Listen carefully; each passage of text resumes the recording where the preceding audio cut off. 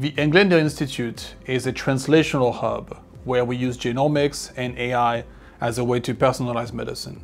We believe that medicine has always been personalized, but we can use technologies such as high-throughput sequencing, such as imaging mass cytometry, to get new insights into clinical samples that we can use to match patients to the right therapy. We use imaging mass cytometry as a way to understand tissue at single-cell resolution. We use mixed reality as a way to visualize very complex data sets to understand how genes interact with each other. Recently, we had a case of a leukemia patient where we used technologies to gain extremely deep understanding of a patient's disease and were able to find the right therapy for this one patient. We think the same technologies and the same approach can be used beyond cancer for all patients. Our research focuses on developing patient-specific derived models that we call organoids. And we use them to study disease progression and to develop effective drug treatments.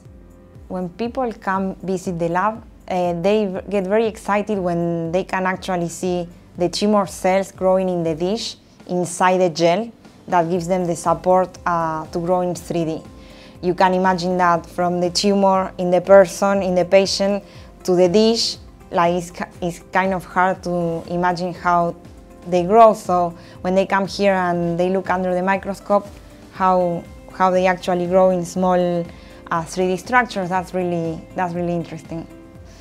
I am super excited about the future of the organoid technology because we will be able to make very accurate models and inform patient treatment in a very fast way. This gives you a chance to analyze the results and guide and help the physicians, the healthcare team, to determine the best medication specific to the patient. So it's not a common chemotherapy that you're going to apply. You are going to treat the patient with a specific drug that you know already that there's a high chance to treat because of ex vivo modeling, which is specific to the patient sample.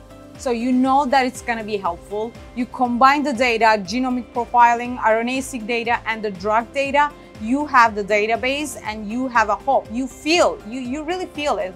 Even though you don't see the patient, you feel it. Hyperion is like the imaging module of the CyTOF technology. So here we're able to image the tissues and look at different levels of proteins or mRNA at the tissue level. So here we're capturing the complete spatial context and to get a better understanding of the disease microenvironment. One person microenvironment is different from another person. So this gives us information why one person or person A is responding to a treatment, whereas another person is not. So with this spatial information, we are able to dig in deeper and understand the cause of a particular disease. I built software solutions for the Englander Institute for Precision Medicine, combining tools such as artificial intelligence and spatial computing, also known as extended reality, that encompasses augmented reality, virtual reality, and mixed reality to deliver tailored treatment options for our patients, but also make new research discoveries. One of the biggest challenges as we enter the era of big data is how we could sift through that and convert data into knowledge and knowledge into action. So artificial intelligence converts data into knowledge in a very meaningful way. But there is this last mile, the mile where the clinician has to make a determination of what's the next line of therapy.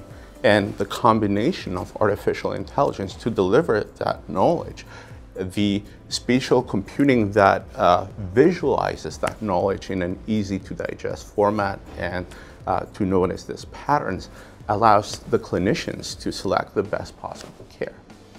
The healthcare metaverse is going to redefine how we do medicine and essentially is going to allow us to get into domains that we never thought were possible before. The way we collaborate, the way we practice medicine, the way we teach future of medicine, but also the way we care for our patients.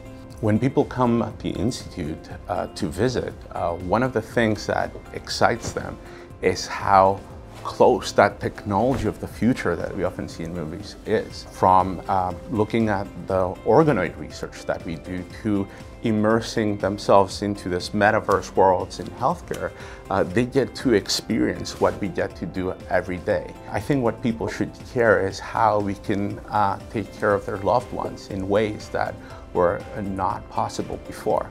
That's what should get them excited. We have lots of opportunities for young people with computational biology expertise, with cell biology expertise, with medical expertise to come here to the Institute and impact patient care. We are hiring, we are collaborating, and we are just getting started.